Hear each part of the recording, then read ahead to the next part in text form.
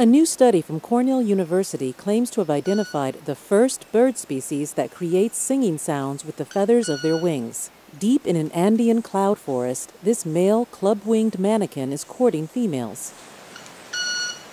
Kimberly Bostwick at Cornell set out to prove that the bird was using its wing feathers to create its violin-like sound.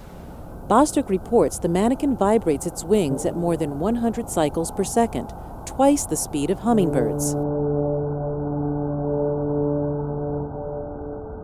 Using lasers to monitor feather vibrations, Bostwick's team reports in Proceedings of the Royal Society that the manakin's club-shaped feathers vibrate at 1500 hertz. This is the same frequency of the sound made by the manakin. Bostwick theorizes that there are other birds that use their wings in this manner. She says more studies should be done. In her report, Bostwick also points out that the new evidence places the club-winged manakin with arthropods, who also use their wings to produce singing sounds, such as the castanet moth and many crickets.